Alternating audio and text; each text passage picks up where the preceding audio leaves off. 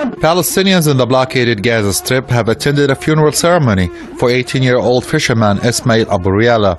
The Israeli Navy shot and killed the teenager off the coast of Gaza on February 25th, while 2 other fishermen were wounded. Israeli forces kept his body for 17 days, refusing to hand it over to his family.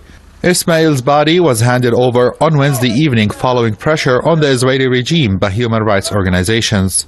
Addressing the mourners, Hamas leader Ismail Haniyeh slammed the Israeli atrocities against Palestinians.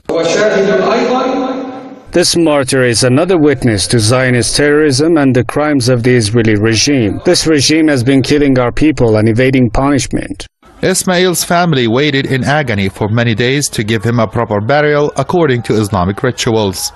His distraught mother says she was finally able to bid farewell to her son. I'm happy to have him back even as a martyr. I missed him so much. 2 days before his death, he went fishing to put food on our table, and I haven't seen him since then. I still can't believe that he's gone forever.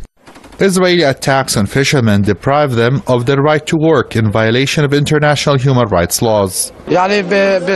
Several crimes were committed here by Israeli forces. First, they shot him while he was fishing, posing no threat to them. Then, they left him bleeding to death and refused to hand over his body to his family. Fishermen come under attack on an almost daily basis.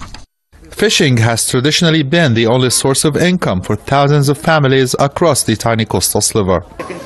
Human rights organizations accuse Israeli forces of intentionally killing the teenage fisherman in an act that's viewed as a callous disregard for human life.